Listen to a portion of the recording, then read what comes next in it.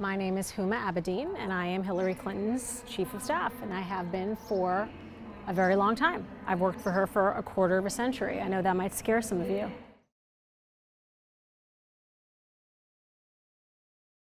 I think a skill that has helped me succeed professionally is problem solving and resilience. I would say two things. One of the first lessons I was taught when I came to Hillary Land is fail to plan, plan to fail.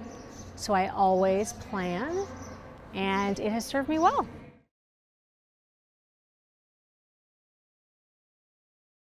I don't think to problem solve you need to be the best, the smartest, the prettiest. You need to be prepared to outwork everybody else. And that's how I've succeeded professionally in my life. And you get better and better at it. It's like a muscle. You just practice. And even on days when you think it's not possible to do, you can do it.